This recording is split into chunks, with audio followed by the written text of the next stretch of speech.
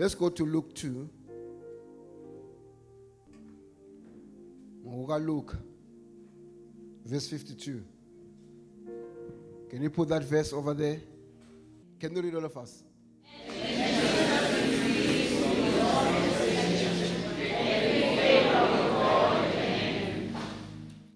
Jesus increased in wisdom, and he increased in stature, and he increased in favor with God, and he increased in favor with men. What I want to talk about is the stature where Jesus grew in stature. You can grow in favor with God, but do you know that if you cannot grow in favor with men, you will remain with a big problem? But that's not where I am. The Bible says he grew. Another version will say he grew in stature. Let's examine what is the meaning of stature. Your version should be saying he grew in age. But stature is more than age. It has to do with maturity. It has to do with standing. Do you get that? Now, when a person is mature, you can have, say, 5,000 people. If those people are not matured, their stature or their standing is weak. The same applies in prayer. Our stature, when we stand before God, our standing, our authority, depends on how mature are we in God. Hallelujah. Do you understand that? How much mature are we in God? Our stature in the place of prayer is very important. Let me give you an example. There's a story about the sons of Sceva in the Bible.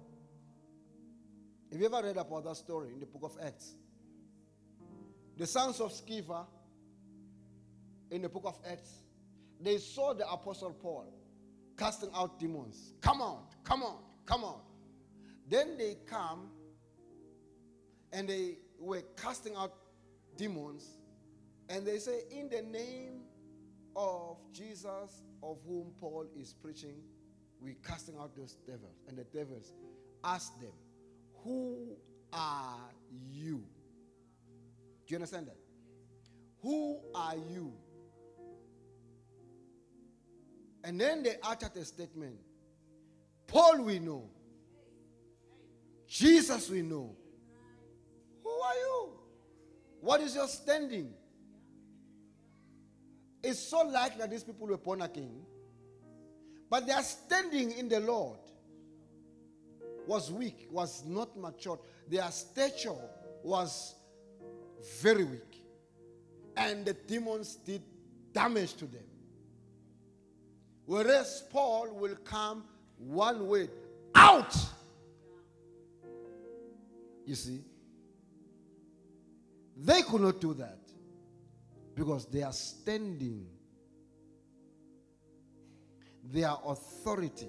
Now, what you need to understand with that scripture, it says, even your Jesus grew in that stage. It doesn't mean he came and just because he was the Son of God and he was on top. He grew. The onus also is upon us to grow in stature, to grow in the standing with God, to grow in wisdom. That means you grow in handling of things. If you look at Jesus' handling of things, how he will answer questions when he was asked, they will bring a woman. Look, they will bring a woman using the law again. They said the law says if we have found a person commit adultery, we must stone it. They use the law. Then Jesus, because he grew in stature, he was grown, he was a grown person. He asked them a question. In answering, he grew in terms of handling this situation. He says, whoever does not have sin, let him cast the first stone. See, the way he was answering the question. If they have asked me, maybe, I would say, yeah, the law says, but you know what, because you know, but Jesus didn't say that. You see? How we handle it is a maturity. The same way with prayer, because my subject is along those lines. The same way with prayer. There can be thousands of people praying, but their maturity is very important. Am I talking to someone? Their standing with Jehovah is very important. Now, we must grow in our standing with Jehovah. And in numbers alone. Let me give an example of what I'm saying. Here is a situation in the Old Testament of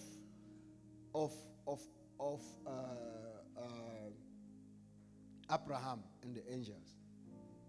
Now, there is Lot. God is about to destroy Sodom and Gomorrah. Now, I want to give you, I had a message that I preached years ago called Righteous Lot. I don't know whether I still have that message. Very powerful message. It can teach you. If you want to learn lessons about life, you can learn the lessons from Lot. Now, here's the tricky part about Lot. The Bible says Lot was a righteous man.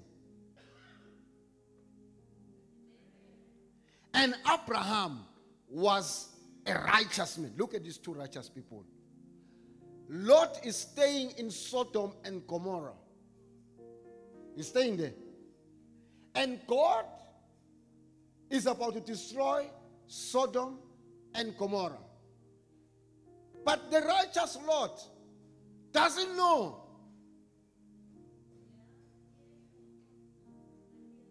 But with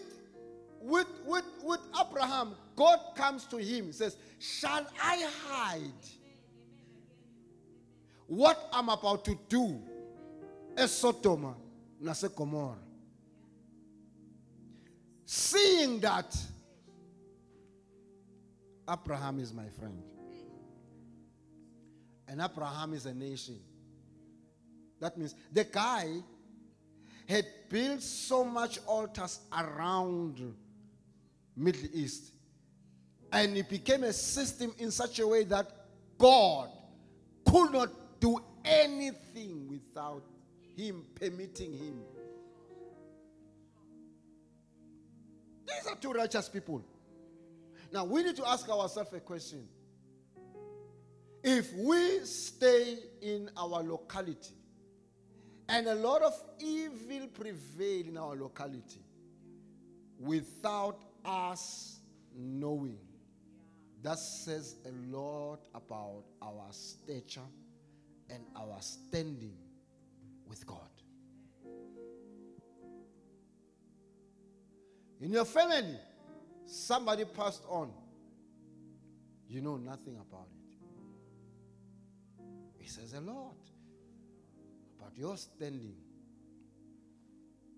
and your stature with God. Listen, God had to, he had to beg Abraham. He says, I can't. Yes, their weakness, their sin have come as a memorial, you see.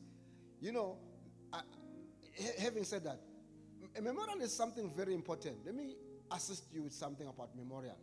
Now, never, you see, sometimes when people compare themselves with evil people and they see them prospering for a long time and they want to copy their behavior. Say, you as a person, you are not,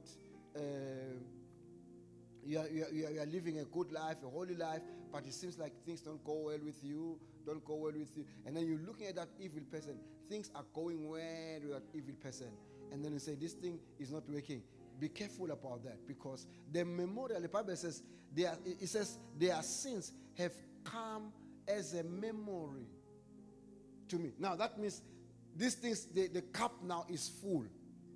Sometimes the sins of those people are not yet full for God to take action. And you want to copy those people.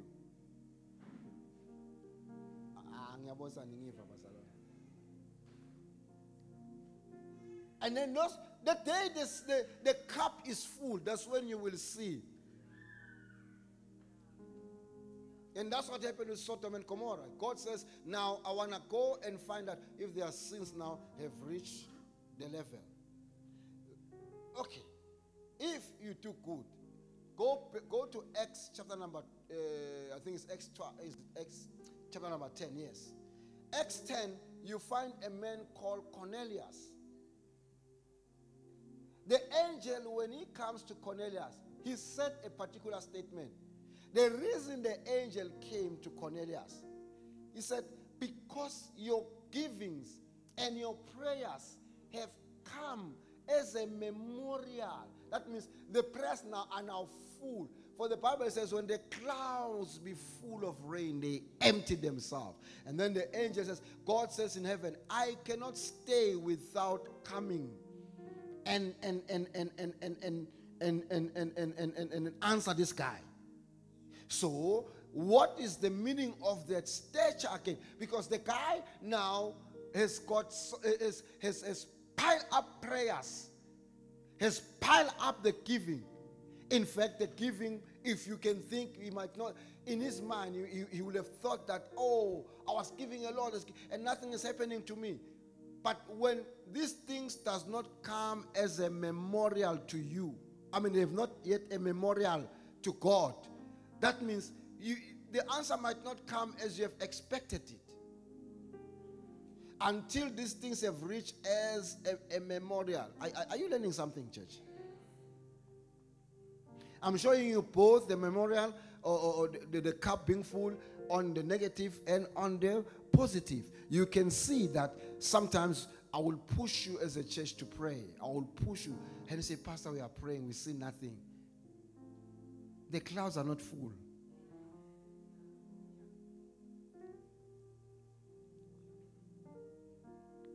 Keep on pushing. Keep on pushing.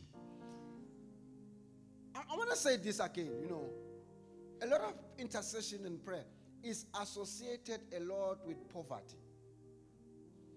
What do I mean by that? You will see that a lot of people who are praying, they don't seem to be people who are successful.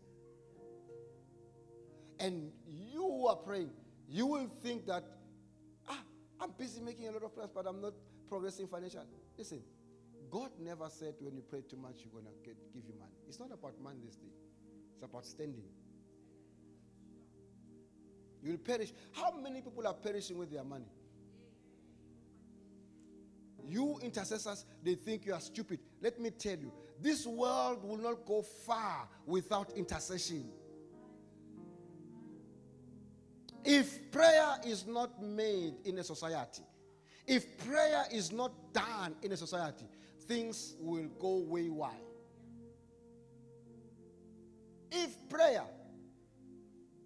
If churches come and talk gimmicks, in fact, where I was going, I wanted to show you why there's so much wrong happening in our society. The problem is not the society, it's the church. Let's go to Ezekiel 11. I want to show you something. Anytime, okay, maybe go to before we go to Ezekiel 11, go to Hosea, I think it's Hosea 4. If it's Hosea, let me give you that verse quickly. Oh. Go to Hosea 4, verse 9.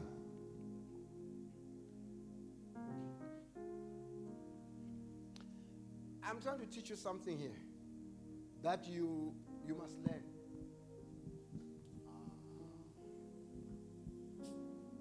This scripture is a very powerful scripture.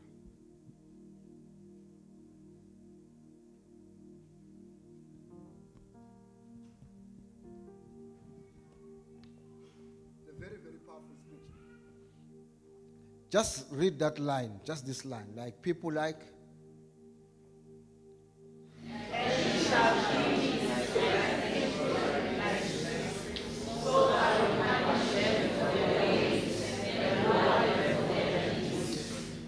Okay, this is how God views society. It says, every time you look at society, look at the priest.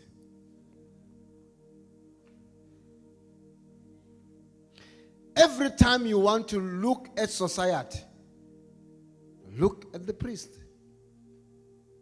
When you look at the priest, you can see the behavior of society.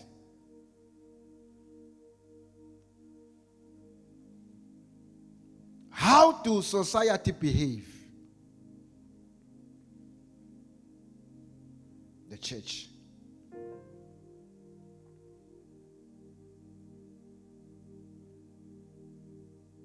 How do society behave? Let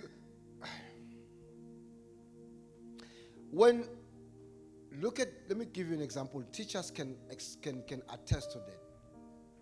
When we had assemblies and we were praying, the level of crime in the schools was close to zero.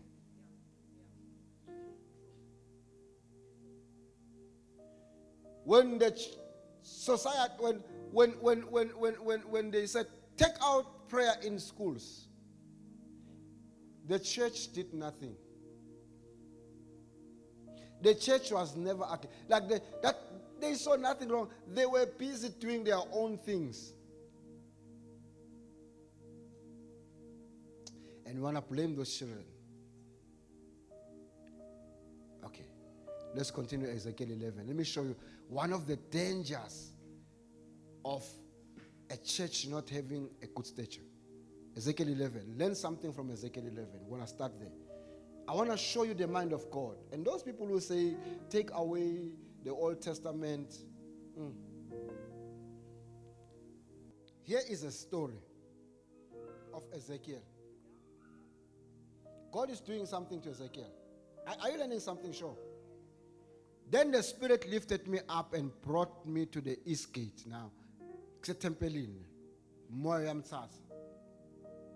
of the Lord's house, which faced eastwards, and the door of the gate were 25 men. Look at the 25 men. Among whom I saw Jazaniah, the son of Azur, and Pelatiah, the son of Benaiah, princes of the people. Okay? Let's continue. Now, another version said, these are the elders. Where are they, these people? Son of man, these are men who devise iniquity and give wicked counsel in the city. Who say, the time is not near to build the houses, this city in the cauldron, and we are the meat. Continue. Therefore prophesy against them, against them, prophesy, O son of man. Then the Spirit of the Lord fell upon me and said to me, speak, thus says the Lord. Thus you have said, O house of Israel, for I know the things that comes into your mind. You have multiplied your slain in the city. You have filled with streets with slain. Therefore, thus says the Lord. So prophet Alabanda. You slain whom you have laid in the midst, they are the meat, and this city is the children, and shall bring upon you in the midst. Continue. Let's see what happens when they prophesy. You have feared the sword, and I'll bring a sword upon you, says the Lord of God. And I'll bring you out of the midst to deliver you the hands of strangers and execute judgment upon you. Yeah. God is prophesying against these people. Ne? You shall fall by the sword. Continue. Prophet. Continue. I will judge the borders, blah, blah, blah. You shall know, for you not walk in my statutes, blah, blah, blah. Continue. There's some way. Magakas a prophet. Now it happened. Now, this is the verse I'm looking for. Now it happened while I was prophesying that Pelatiah, the son of Benaiah, died. Then I fell on my face and I cried with a loud voice. I said, oh Lord, will you complete and will you make a complete end of the remnant of Israel? Now, listen to this. These people, they were in exile.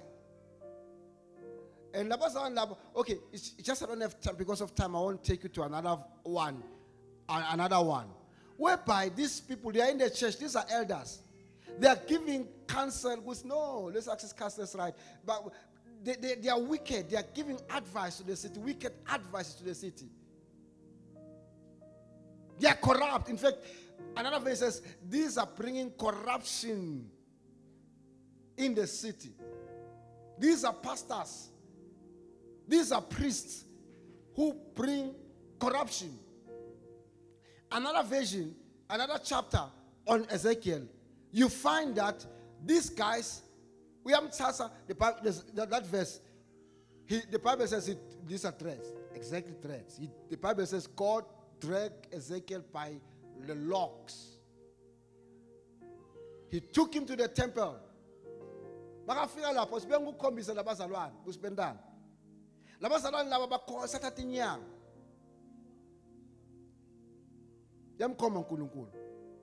Umsusa eBabylon in the spirit. Mixa eJerusalem. Even now this time umsusa eBabylon umixa eJerusalem. Uyamkhomba. Buka kusikwendakalana esondweni.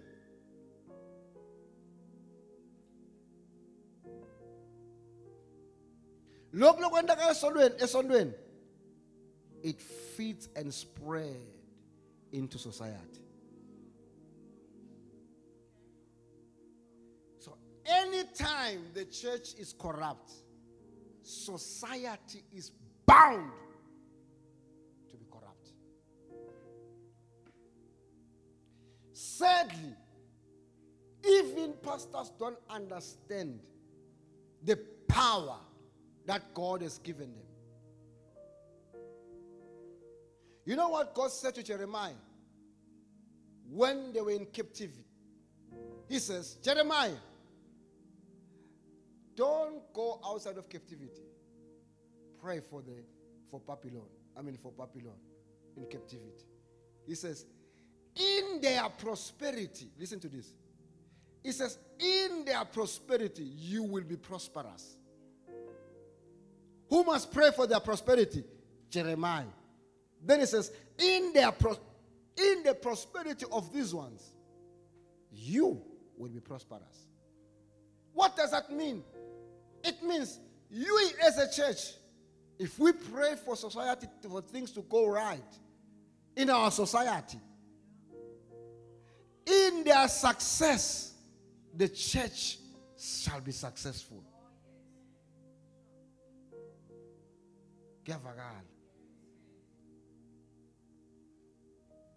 In their success, in the success of those who don't know God, because there are people who take it upon themselves to pray for the well-being of their country.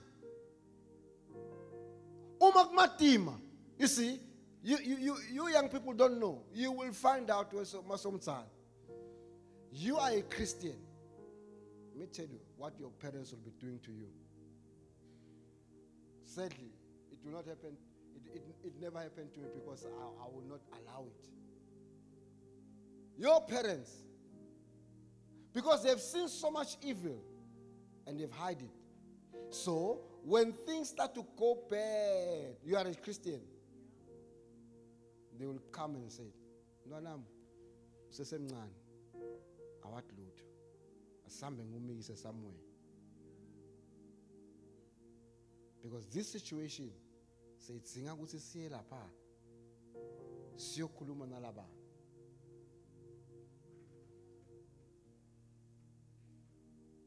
And you agree. Okay, think about this. You are on social media. Many of those who are HIV positive, number one, and many of those who are in depression, because sometimes depression will give you some hallucinations. These two things. They are on HIV, they are in depression. They go to their parents with the sickness. Maybe the doctors don't know. They say, listen, The problem that they have, one, they are HIV. The another problem, they are in depression.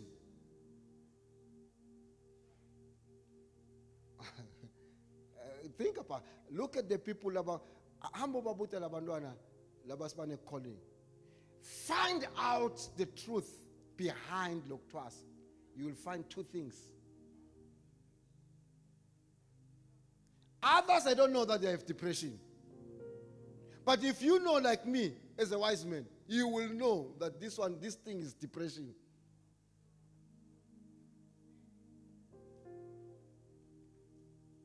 And the parents, what did they do?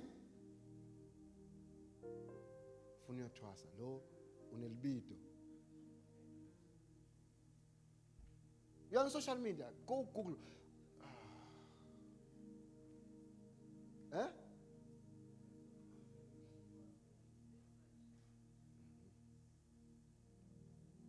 Find out. If you cure the depression, like easy, I've teach you how to deal with that easily.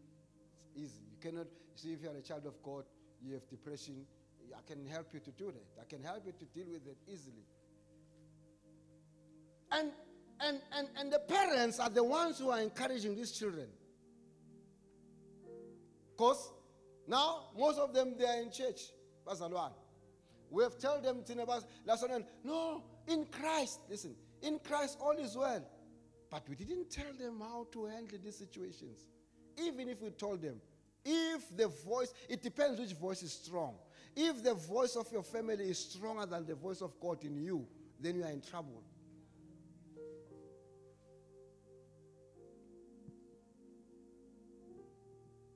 Because there are many voices, And it depends which voice is strong. There's a voice of your family, there's a voice of your wife, there's a voice of your children, there's a voice of society. These are voices, they are speaking. Depends which one is strong.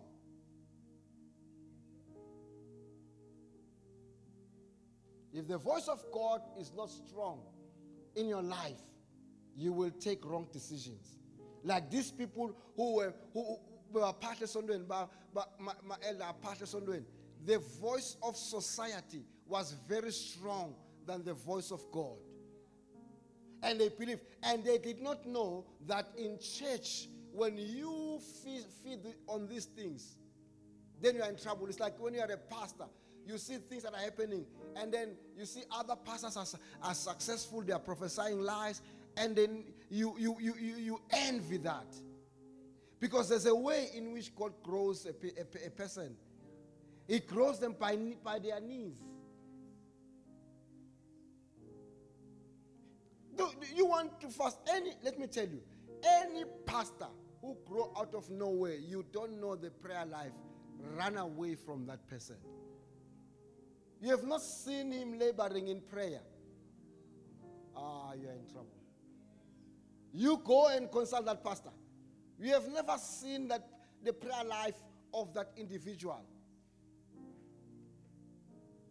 You have never seen him laboring, crying.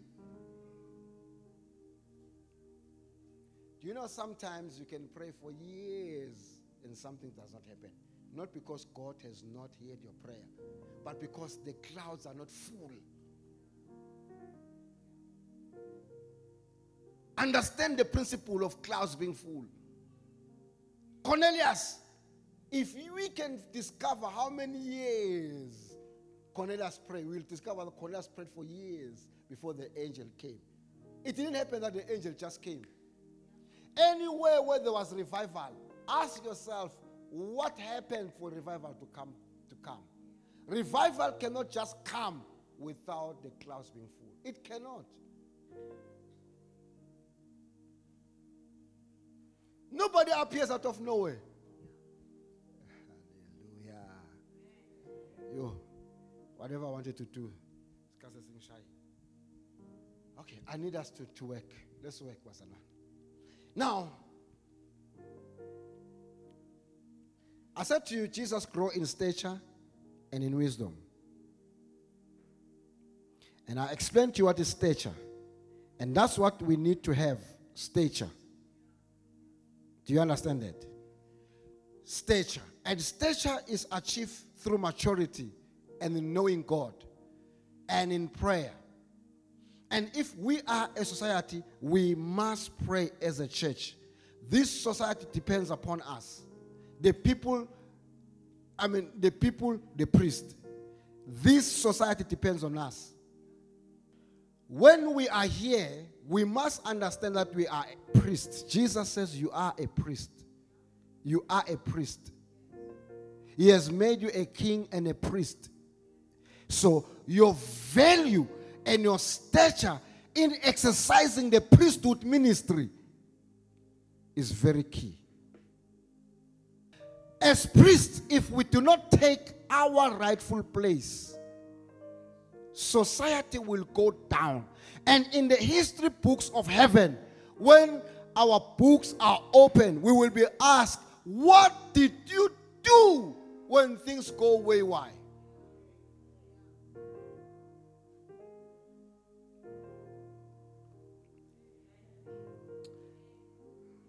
Today I want us to pray. I want us to stand against the evil in our society. We will not allow our society to be where it is. We will use our right standing with God, our stature, and pray. Are you with me, church? Let's stand up.